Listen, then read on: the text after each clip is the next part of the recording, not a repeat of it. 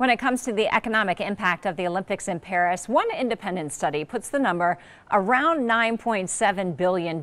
With that in mind, our Brett Forrest is reporting more about the sports economy closer to home and how much the industry brings to our city. A massive economic impact expected to benefit Paris from these Olympic Games, but how much does the sports economy contribute here in Olympic City, USA? That's the question I set out to answer, and it turns out it's a difficult question.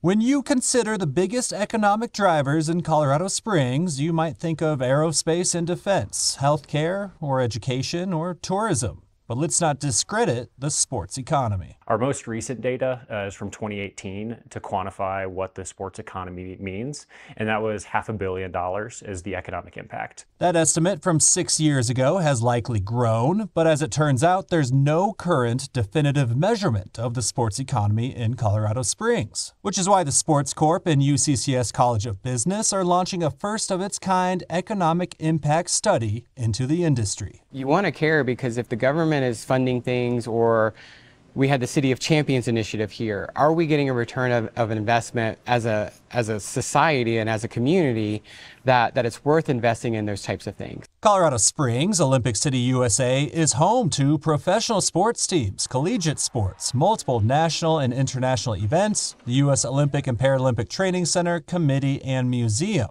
along with 26 Olympic national governing bodies, like Team USA basketball, swimming, cycling, and hockey. We have about 85 people on staff here full-time who contribute within the community in a variety of ways. That's Pat Kelleher with USA Hockey. He says it's not just their employees contributing to the economy, but all of the events and conferences they bring to town too. And the USOPC would love to have more of the NGBs here. I know they've been pretty active with some NGBs that aren't in Colorado Springs to try and bring more of those organizations here to the Springs. The Sports Corp, which operates and partners with multiple events in town, says those events alone brought in almost 300,000 spectators, 25,000 athletes, and over 50,000 room nights in 2023, accounting for over $100 million in economic impact for the community. The more people we bring in to stay at hotel rooms and rent cars, that then generates LART rental tax, lodgers and automobile rental tax, and that then goes back into a pot to bring more things to the city. But in terms of the overall sports economy, that analysis and data collection will take well over a year. Tommy Eicher with the UCCS College of Business says the sports industry could make up as much as 5 to 10% of the local economy. We can show that there is a value to the community, that there is an economic driver with this.